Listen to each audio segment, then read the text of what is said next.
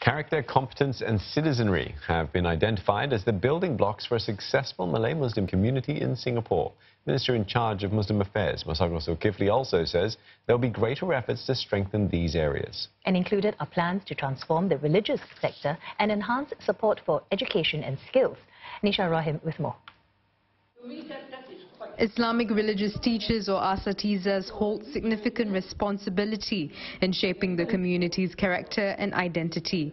And to allow more of them to do this, a 3-year plan is in the works to professionalize the religious sector.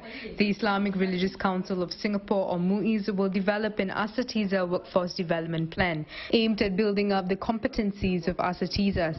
To start off, MUIS will launch a career and competency framework in April to help teachers chart their career development.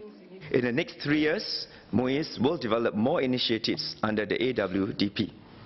This includes salary guidelines, a religious talent program to identify and develop future religious leaders, and more opportunities for skills upgrading.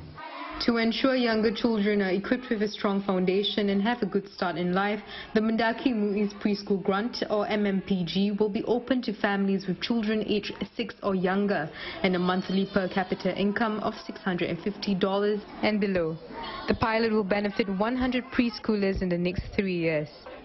So with MMPG established in January this year, beneficiaries can see a quadrupling of their CDA savings. So for example, if you put just $1 a day in your child's CDA account, you will have $30 in a month. MMPG will double that amount to $60. And the government CDA co-matching initiative will double the $60 to $120 a month. So the money can then be used to pay for your child's education and medical needs. Minister in charge of Muslim Affairs Masagos Zulkifli also says he's happy to see the Malay-Muslim community stepping forward in the nation's fight against COVID-19. Many Malay Muslims have been at the front line in the healthcare sector, home team, and even the passenger transport sector. I'm proud they are standing shoulder to shoulder with fellow Singaporeans in these fights. During this crisis, we see that citizenry is genuinely demonstrated. And the community has much more to contribute. A platform called Tripta Sama will engage the Malay-Muslim community to participate in policy making. These engagements will be conducted at the 8 M-Cube towns this year.